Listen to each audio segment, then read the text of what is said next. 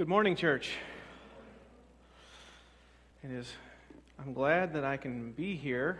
I came back from Denver last night, and the way that air travel has gone, I said, Larry, get ready in case I don't make this flight or the flight doesn't get me here. So I'm glad to be here.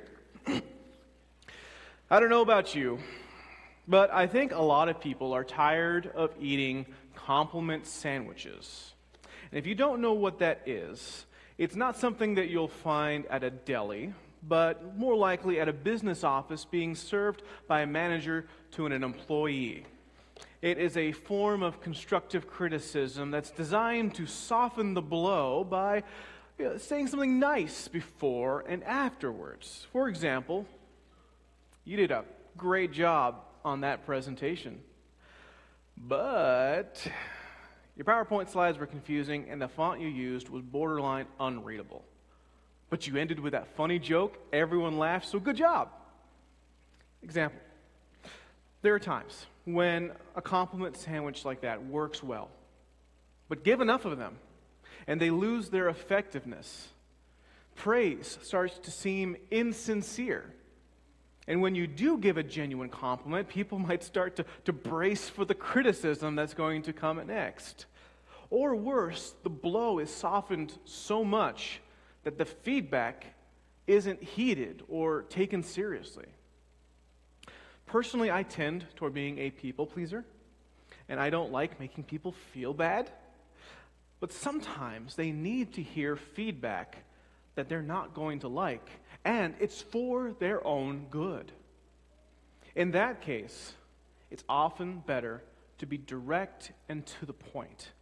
And it may still be hard to give, but if you have a good relationship with them and they know that you have their best interest at heart, it's likely that a compliment sandwich just isn't necessary. Well, we're spending time with the Old Testament prophets this summer, and if you haven't noticed it by now, there are very few compliment sandwiches to be found in their messages, or many compliments at all. The prophets spoke on behalf of God to issue warnings to Israel, and the language that they used was often dire and even angry, which did not make them very popular in their time, nor even today. And I've been upfront for the last couple of months about the difficulty of preaching the prophets, something that I was challenged to do this summer, and it has been challenging. I found it easier to preach through Revelation last year. But these are words of God preserved in the Bible that have been handed down from generation to generation because every generation has needed to hear them. So are you ready for this? We're going to be hanging out with Isaiah for the next couple of weeks. And today we'll be beginning right in Isaiah chapter 1. There is no gentle introduction. It immediately begins with God basically saying, hey, Israel, listen up. Sit up and pay attention, because I will not be repeating myself. God was angry and had important criticism for Israel to hear. So this is how it begins. Isaiah chapter 1, beginning in verse 1, we read this. The vision concerning Judah and Jerusalem that Isaiah, son of Amoz, saw during the reigns of Uzziah, Jotham, Ahaz, and Hezekiah, kings of Judah. Hear me, you heavens. Listen, earth, for the Lord has spoken. I reared children and brought them up, but they've rebelled against me. The ox knows its master, the donkey its owner's manger, but Israel does not know. My people do not understand. Woe to the sinful nation, a people whose guilt is great, a brood of evildoers, children given to corruption. They have forsaken the Lord. They have spurned the Holy One of Israel and turned their backs on him. Why should you be beaten anymore? Why do you persist in rebellion? Your whole head is injured. Your heart is afflicted. From the sole of your foot to the top of your head, there is no soundness, only wounds and welts and open stores, not cleansed or bandaged or soothed with olive oil. Your country is desolate. Your cities burned with fire. Your fields are being stripped by foreigners right before you, laid waste as when overthrown by strangers. Daughter Zion is left like a shelter in a vineyard, like a hut in a cucumber field, like a city under siege. And unless the Lord Almighty had left us some survivors, we would have become like Sodom. We'd have been like Gomorrah.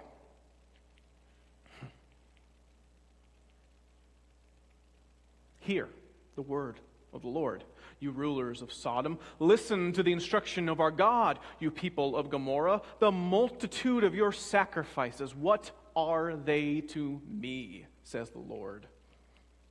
I have more than enough of burnt offerings of rams and the fat of fattened animals. I have no pleasure in the blood of bulls and lambs and goats. When you come to appear before me, who has asked this of you, this trampling of my courts? Stop bringing meaningless offerings. Your incense is detestable to me.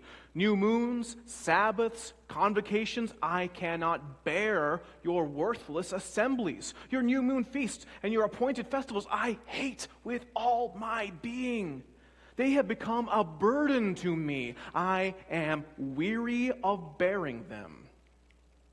When you spread out your hands in prayer, I hide my eyes from you. Even when you offer many prayers, I am not listening. Your hands are full of blood. Wash, make yourself clean. Take your evil deeds out of my sight. Stop doing wrong. Learn to do right. Seek justice. Defend the oppressed. Take up the cause of the fatherless. Plead the case of the widow. Come now, let us settle the matter, says the Lord. Though your sins are like scarlet, they shall be white as snow.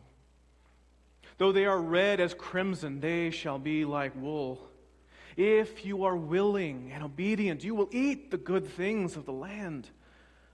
But if you resist and rebel, you will be devoured by the sword. The mouth of the Lord has spoken. If I were Israel, I would feel just a little blindsided. Have you ever had that happen to you? Or you just walking along and all of a sudden somebody has something to say? Wait a minute, is Isaiah talking about us? We love God. We are God's people, a whole nation devoted to God. We worship God all the time. We give to God our sacrifices. We show up on all the holy days. Isn't that enough? Isaiah here is saying that it isn't. Not only that, he's saying that God hates it. Hate is a strong word. What's going on here? Well, to figure that out, let's explore more about who Isaiah's audience is and why God might be saying these things. Now, it's not too different of an audience that we saw with Amos last month. Even though Amos and Isaiah were separated by centuries, the situation hadn't really changed. Now, while Isaiah ministered through the reign of 4 kings of Judah, beginning around 740 BC. And unlike Amos the farmer, Isaiah spent most of his time in the city of Jerusalem. And whereas Amos prophesied during a time of peace and prosperity, Isaiah lived during the time that Amos warned was coming. And the first few verses that we read paint a picture of desolation in Judah, their cities burned with fire. This was likely the invasion of the Assyrians led by Sennacherib, detailed in Isaiah 36 and 37, which itself borrows heavily from 2 Kings 18 and 19. The city of Jerusalem was still standing, but it was in a precarious position. A comparison is made to Sodom and Gomorrah, 2 cities in Genesis that were completely destroyed, saying that unlike them, at least the Lord left us some survivors. But then immediately in verse 10, Isaiah turns that situation, that allusion back, and he addresses his audience as the rulers of Sodom and the people of Gomorrah. Now, this is a common reference in the prophets to God's divine judgment against a wicked people. And what made them wicked? Why was God so angry at them? Well, Isaiah is going to get into it, but later Ezekiel is very upfront about it. Ezekiel 16:49 says, "Now this was the sin of your sister Sodom. She and her daughters were arrogant, overfed, and unconcerned. They did not help the poor and needy." This is something that Isaiah, this was 100 years before Ezekiel. Isaiah was delivering the exact same criticism. And before then, we saw this with Amos. All of them warned that if God's people didn't repent, they would eventually meet the same consequences of their actions, or rather their inaction. See, it wasn't so much about what they were doing, but about what they weren't doing. See, they were worshiping God in all the ways that they were supposed to. And it may seem that Isaiah was criticizing that whole system of Jewish worship, from the sacrifices to the festivals to the prayers, but he wasn't. God wasn't mad about that. What really infuriated God was that they were worshiping God with bloody hands, stained with the oppression of other people. For God, worship is directly connected to ethics. For Christians today, our system of worship is very different than Judah's. What we do here is a lot different than what they did in the temple, but that fact remains. God cannot tolerate worship that is carried out by people who mistreat others and allow the mistreatment of others, especially the powerless and defenseless. And if the people in Isaiah's audience still weren't sure exactly what he's talking about, in verses 16 and 17, he gets very specific, uses short sentences about how they could cleanse themselves. Stop doing wrong. Learn to do right. Learn to do good. Seek justice. Defend the oppressed. Take up the cause of the fatherless. Plead the case of the widow. These are all things that Sodom failed to do, and which Israel was failing too. And if they wanted to avoid the same fate, they needed to turn themselves around and learn to do good. In verse 18, God says, let's settle this. But this wasn't up for debate. There wasn't any room for a rebuttal.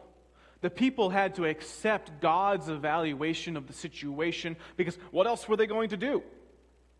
Try to tell God that he had it all wrong? There's no sense lying to the judge when the judge of this case is an all-seeing, all-knowing, omnipotent creator of the cosmos. But despite having seemingly coming out swinging, Isaiah eventually had some good news for Judah. If you were familiar with any part of Isaiah 1 before, it was probably verse 18. Though your sins be as scarlet, they shall be white as snow. Though they are red as crimson, they shall be like wool. That's in a few hymns that we sing. We're familiar with this, but it hits differently in context, doesn't it? In my opinion, it's even better. We have to read those verses of judgment and condemnation before we get to the verses of reconciliation and healing, because then we see the beauty of what God is offering God's people. When God said, let's settle this, based on what was before this, they might have been bracing for even more punishment, but that's not what God does. Instead of leaning into retribution, God leans into restoration. God isn't a prosecutor seeking to condemn, but an arbiter offering a way forward. God was angry, but that didn't stop God from loving Israel. And the only thing God wanted now was to see them clean. God didn't want them to go the route of Sodom and Gomorrah. God wanted them to witness and to be a new and glorious Jerusalem again. And that's exactly why God is saying all of these hard judgments, because that new and glorious Jerusalem was coming. And it was going to be good for everyone. For all people, no matter who they were. If there was any injustice or oppression, and if someone was hurting or suffering, it was not the community that God had intended it for it to be. God had so much better planned. And if they wanted to be God's people, they needed to have the same priorities that God had. And God had a heart for the poor and the oppressed and the downtrodden and those at the bottom and at the margins of society. God always has, and God always will. And this is what the prophets continually reminded and hammered home, as did Jesus himself, that if God's people ever lose sight of that, whether it was 2,700 years ago or today, the people who claim to be God's people are going to get a word from a prophet telling them to wake up, sit up, and pay attention. Because the fact is, we cannot live this life on autopilot. We cannot worship God, go through the motions and routines, and then continue on with our lives. Because that will not cut it. It is insufficient. It is not the kind of worship that God desires or accepts. We cannot simply be people who offer thoughts and prayers and move on. James said that faith without works is dead. We have to be doers, people who live out our faith not just on Sunday, but every day. We have to be men and women of action who actively seek justice, intentionally defend the oppressed, deliberately take up the cause of the fatherless, and purposely plead the case of the widow. Those were just a few examples that Isaiah gave, but there's so much more that we can do, which God is calling us to do, pleading with us to learn to do good. And whatever that might mean. God has given us creative imaginations and empowered us with so many skills and abilities. And that's exactly what the Holy Spirit does. It transforms us into dreamers and doers in the name of Jesus. And that is how we worship.